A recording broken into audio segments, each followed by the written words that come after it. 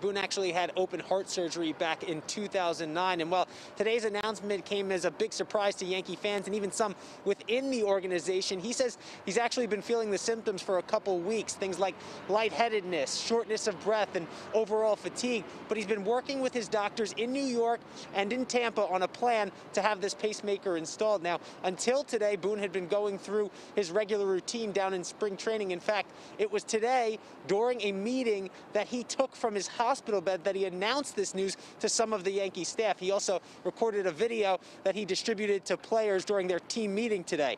In a statement, he said, "My faith is strong and my spirits are high. I'm in a great frame of mind because I know I'm in good hands with the doctors and medical staff here at St. Joseph's Hospital."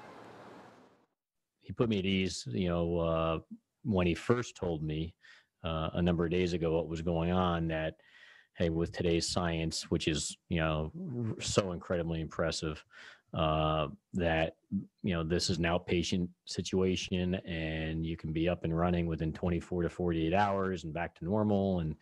And just the way he communicated with me put me at ease. Cashman said he would allow Boone to take as long as he needed to return to the team.